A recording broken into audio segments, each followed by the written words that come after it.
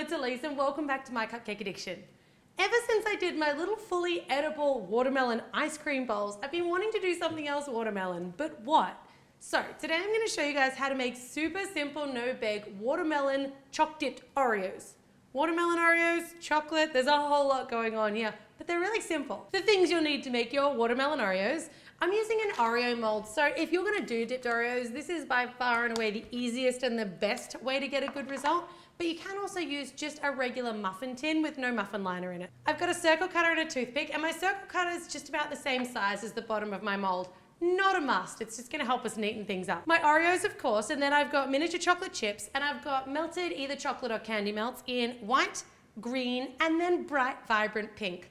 A little paintbrush and a snap seal bag. So the first thing we're gonna do is we're gonna set just a small teaspoon of the pink in the center of each of our little Oreo sections.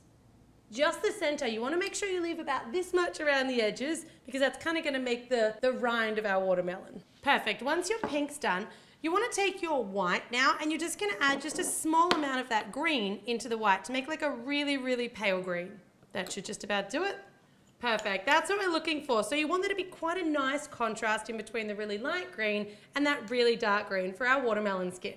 So now I'm going to take my paintbrush and just dip it in, and it's quite a flat sort of a paintbrush. Essentially, I'm just going to do a little kind of a squiggled line going up all the way around my little Oreos. This is going to make like the little kind of pattern or the stripes on the watermelon skin. You want like 7 or 8 of those just around each of your little Oreo molds, kind of evenly spaced apart. Once you're finished and you know that that's all of the Oreos that you want to make, you can actually put that green back into the darker green and it will just all get absorbed so that you've got more to work with to coat your Oreos.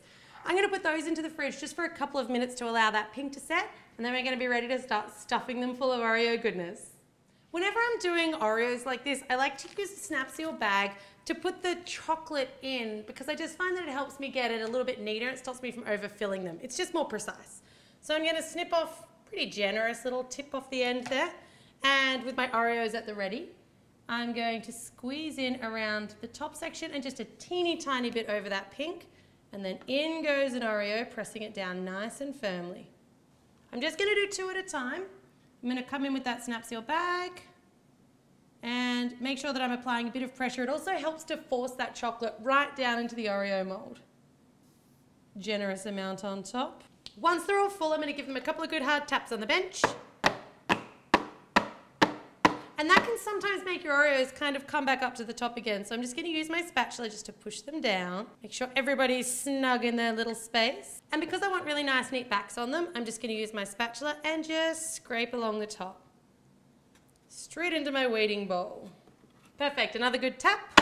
And they're off into the fridge. Coming back from the fridge, and you should be able to see all of your little watermelon Oreos inside their little house. So you just want to pop them out. They should be really nice and well set. And out comes our almost completed teeny tiny little watermelon Oreos.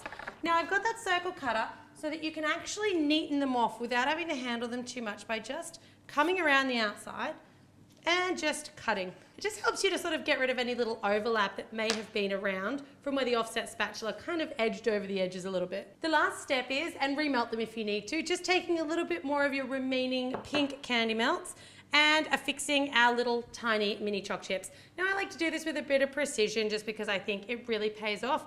I put like 5 or 6 and I tried to make them sort of symmetrical but not too perfect. So we're done. We've got our gorgeous little watermelon choc dipped Oreos. I love these guys. They're so simple to make, they're no bake, and they're perfect if, like me, you're kind of a little obsessed with watermelons and pineapples. I hope you guys have enjoyed today's tutorial. Make sure you check out my channel, My Cupcake Addiction, if you haven't already. Subscribe for 2 new videos every week, and as always, thanks very much for watching.